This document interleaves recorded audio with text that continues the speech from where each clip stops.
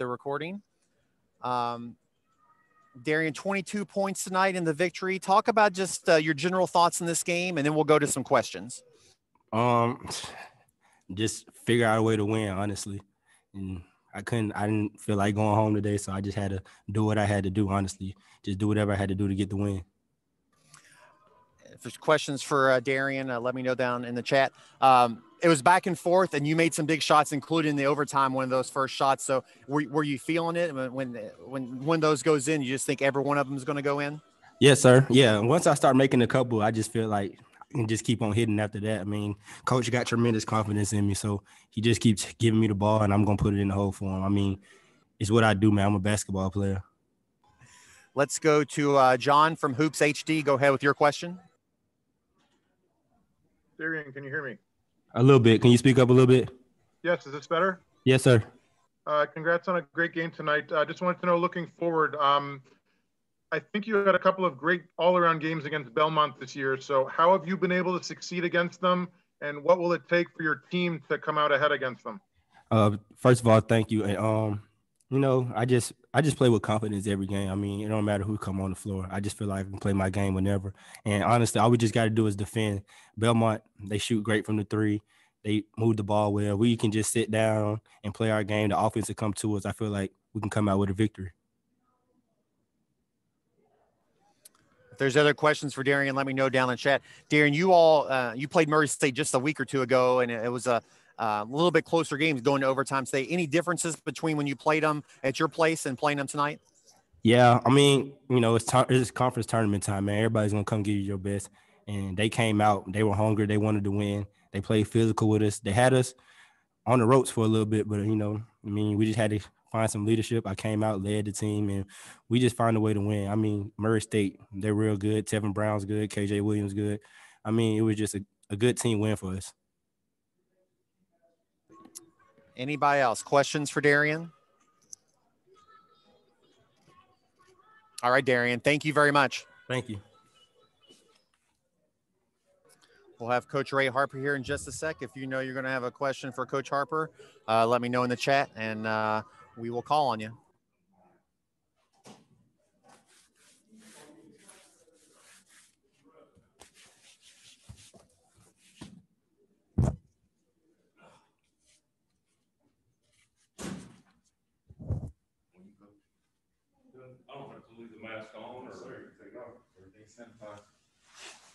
Oh, I can smell it. You did a good job.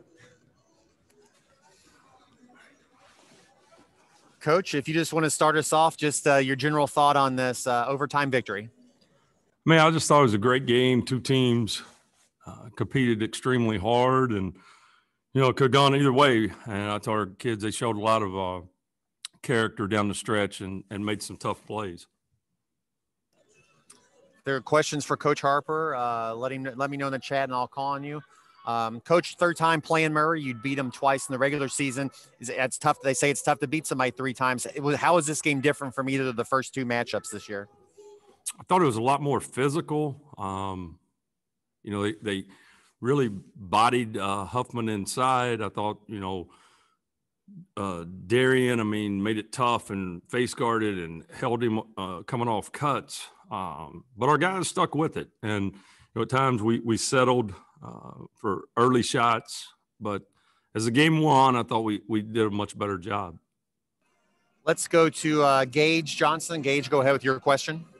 How key has the pace of play been for you and an emphasis in playing Murray this year? They had 11-0 fast break at halftime, and then they don't get any more in the second half. Well, it's been important to us, and I thought we did a poor job, and we talked about it and addressed it at halftime, of not getting back in transition and not knowing personnel. We left Tevin Brown wide open in the corner one time that he bangs a three. We have to know personnel, and when we did that, we were pretty good. But first half, I thought second shots and transition defense was poor on our part. Let's go to John. Go ahead with your question.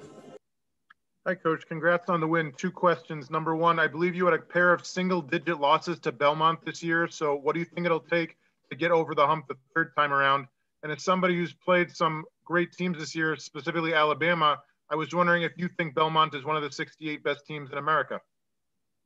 They have been when we've played them, and when I've watched them on tape, and they lost 2 conference games, and both of those were without Nick Muszynski, and they're just a well-oiled machine. They move the ball, they cut, they play the game together. They are who they are, and they're very good. So do I think they're one of the 68 best? Absolutely. And it's going to take a great effort on our part tomorrow evening to beat those guys. Anybody else? Other questions for Coach Harper? Okay, Gage, go ahead again. Coach, what has Adams done specifically that's made such a big difference against Murray? Had a career-high 30 last time they played and had 22 tonight. He just makes plays. He's we didn't run a lot of stuff for him in the first half. We tried to get him into some ball screen action and let Jalen play out of it. We didn't think they would show off of him and got some good looks out of it. But he as the season went on, he just lets the game come to him. He's a very, very cerebral player. He knows how to play, and he is ultra competitive. No moment's too big for him, and we trust him in those situations to make plays, and that's what he did down the stretch tonight. We'll go one more, Coach, and we'll let you go. Talk about Brandon Huffman, 14 rebounds to go along with his 10 points. And he wasn't as good as he's been. This is a kid that, a lot of people say, well, he didn't play at North Carolina, he didn't do that. But we had seen him in high school. We saw some tape of when he did play and just knew that this kid had a chance to really blossom. And you have to give him a lot of credit. I mean, he stays after practice every day. As soon as we break, he and Coach Morton are staying 30, 45 minutes, getting extra work in.